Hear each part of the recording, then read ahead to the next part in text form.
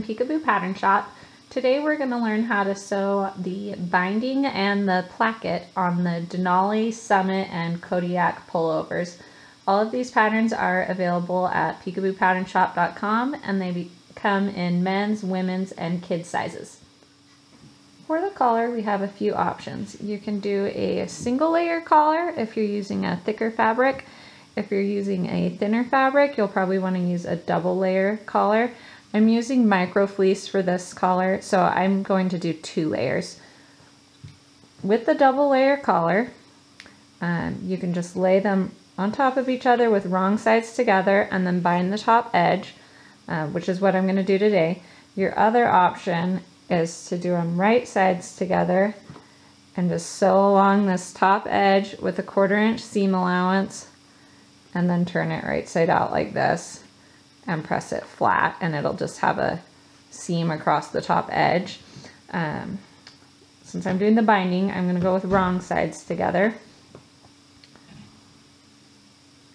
You want to lay them out like this and then just baste together along the edges, and you'll treat it as one piece when you're following the tutorial instructions. Now if you're using a really thin and drapey fabric like French terry or something, you know, it's quite a bit thinner than fleece. If you're standing your collar up and you can tell that it's just gonna like fold over on itself, you might want to use some fusible interfacing on the wrong side of one of your collar pieces just to give it a little more structure. So my collar is ready to go. I'm gonna get the top edge bound. For the binding, you have a few different options. Today I'm using this knit bias tape. So it's like double fold bias tape, except it's stretchy. You don't want to use the regular cotton bias tape that doesn't have any stretch to it. That won't work for this project. I got this from knitfabric.com, have it in quite a few colors. The other options you have, you can do fold over elastic. You want to make sure you use the 1 inch width. The 5/8 is way too skinny to try and wrap around fleece, and you'll just have a terrible time with it. So this is the 1 inch, the wider elastic. The pattern instructions also have making your own knit binding, which is what I do most of the time. And it's very similar to this finished knit binding, except you just have to do some of the pressing yourself, which is not a big deal at all. So I'm going to start by showing you with this pre-made binding how that works. I cut out my piece for the collar binding using the pattern. You're going to want it just a little bit shorter than the top of the collar. It just helps pull the collar in to make sure it doesn't get any weird gaps when you sew your binding on. And with this pre-made binding, I just sandwich it right around and then sew it in place along the bottom edge of the binding. So I'm just going to put in a few pins, make sure it stays in place. This can be a little trickier with 2 layers for your collar, and especially something fluffy with fleece, just to make sure that you have it wrapped all the way around. Okay. You could do more pins. I normally just pin it in a few places. So I'm going to bring this over to my sewing machine now and show you how to sew it down. So I'm just going to use a long straight stitch to attach this. You could also use a zigzag if you wanted, but I like the look of the straight stitch, and it still has enough give to it that it doesn't take all the stretch out of the binding. So I'm sewing on the bottom edge of the binding, which normally it works out pretty well to just line up the folded edge of your binding with the edge of your presser foot. And I'm just going to kind of wrap this around and stretch it slightly as I go. You could use more pins if that makes you more comfortable.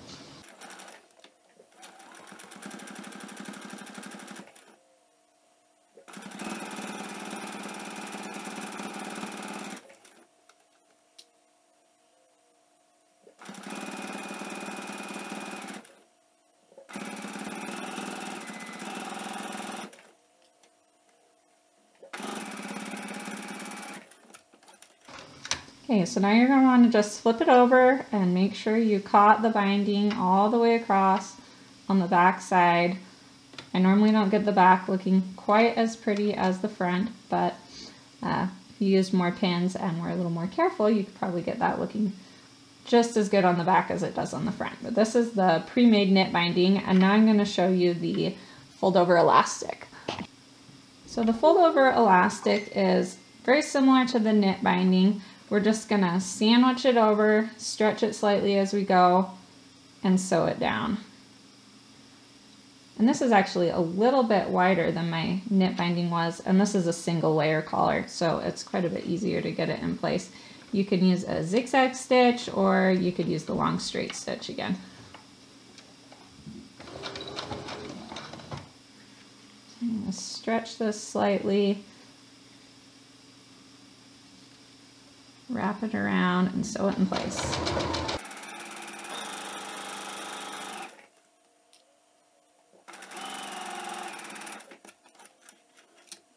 So here's the finished elastic, and I got that looking really nice and tidy on both sides. It was a little easier with the wider width, so make sure you're using the 1-inch fold over elastic, not the 5/8. You'll have a terrible time trying to sew this down with 5/8. So our last option is the knit binding, and this is what the pattern instructions will walk you through, just since there's a few more steps to it. I already pressed one long edge over. This is the edge that's going to be on the inside and gets tucked in. And then the pattern also has you press, fold it in half and press flat just to give you that center press line. So I'm going to sew the raw edge of the binding to my collar, stretching it slightly as I go so it fits. Normally I do this on my serger, but since I'm already sitting here at the sewing machine, I'm just going to use my sewing machine for this today.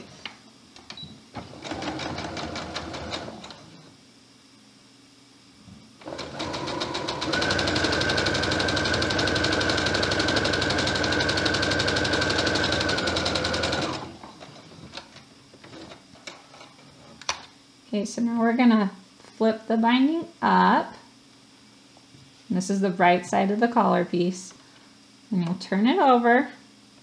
And you're going to refold the binding on the pressed lines. So here's my pressed edge. I'm wrapping over the seam allowance. And you're going to want to pin it in place, or you could use a washable glue stick, wash away Wonder Tape to hold it down. Make sure you get this nice and perfect. So this is going to give pretty much the exact same finish as the pre-made knit binding. You just have one more step of sewing it on. Since you don't have quite as good of a pre-pressed line, it's easier to sew it on in 2 steps instead of 1. Okay, so I have this all pinned. I'm going to flip it over to the right side because that's the side that I care about looking nice and pretty. Now I'm going to sew along the bottom edge of the binding.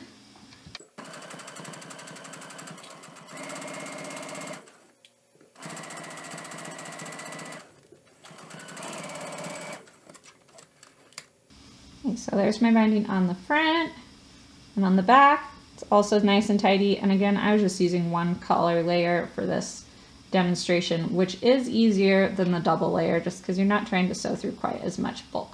So that's how you get the collar bound, and now we're going to go back over and attach it to our pullover. I already sewed the collar to the neckline of the pullover, so now we're ready to add the placket. The instructions do include an option to bind the neckline seam so that it would be covered up like this. I opted to just top stitch this time, so I just pressed my seam allowance down and top stitched it. So I have that attached, so now we're ready to add the placket pieces. First, you're going to need to prep the placket pieces by adding the fusible interfacing to the wrong side of the placket. And to find the placement for the interfacing, first what you'll do is fold the placket in half like this and press it flat. Then you open it back up and line up the interfacing with that center fold line. So I've added the interfacing on both pieces, and then the outside edge is going to get folded and pressed as well, so that when you refold on the center line, that folded edge will meet up with the edge of the So now I'm going to pin this to the pullover. So you want to attach the side with the inner facing to the edge of the pullover. So I'm going to line it up from the bottom edge. I've got right sides together. And the top of the placket is going to hang over the pullover by 1/2 inch. You see how there's extra placket right here. That's how we'll finish the edge of the placket. Let's pin that in place. So I'm going to go sew this placket in place right along the edge of the inner facing, and then I'll do the same thing on the other side as well. I have the placket attached on both sides, and now I'm going to trim the seam allowance of the placket just to reduce the bulk a little bit. Don't trim the seam allowance along the pullover. You're only going to trim the placket. So I'm just going to trim that down on both sides.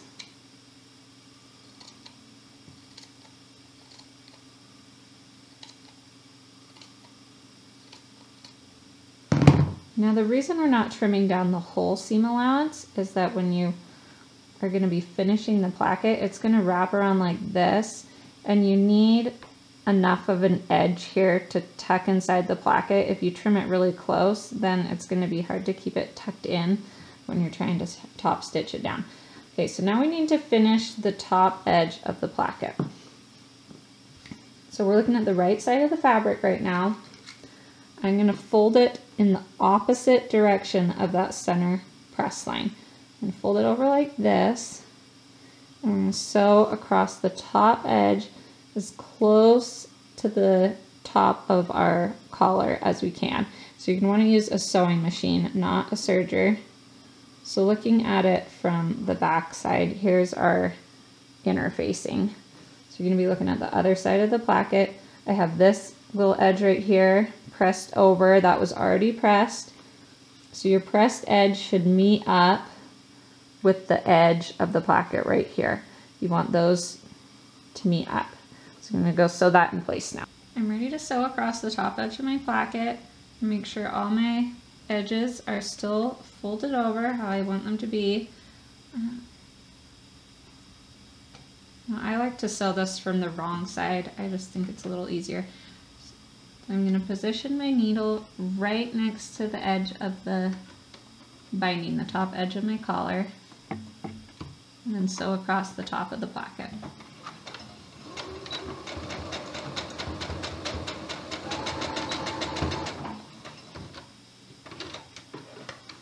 Now you can trim the seam allowance here at the corner, and then you'll want to trim this down a little bit. And then repeat this on the other side. Now that we've sewn across the top of the placket, we're ready to turn this right side out and finish it up. I'm just going to flip this little corner right side out, and we're going to be refolding it on our initial press lines. This is going to look nice and pretty from the right side, and then we're going to turn it over, make sure we get it looking good on the inside. Make sure your edge here is tucked under, and then you'll pin that in place so that it's covering the placket seam allowance. This is where we sewed the placket to the pullover. It's our seam. I'm going to fold this right over it. And I'm going to put my pins on the right side since I'm going to be sewing from that side.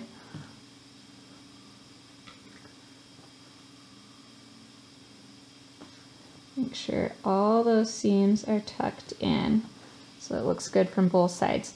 Now it can get pretty bulky up here in the top corner, and I like to just pound it flat a few times. You can use a rubber mallet, or I just normally use the end of my scissors. So you're just gonna hammer on that a few times, and it really does help flatten it out, and it's gonna make it a lot easier for you to top stitch through these bulkier fabrics. And that'll pin in place, and then you're just going to sew around all sides of the placket. So I already did that on the other side. So here's what it's going to look like when it's finished. You have nice finished edges on the inside and outside of the placket. And then you'll just finish up your pullover following the rest of the instructions in the tutorial. Happy sewing!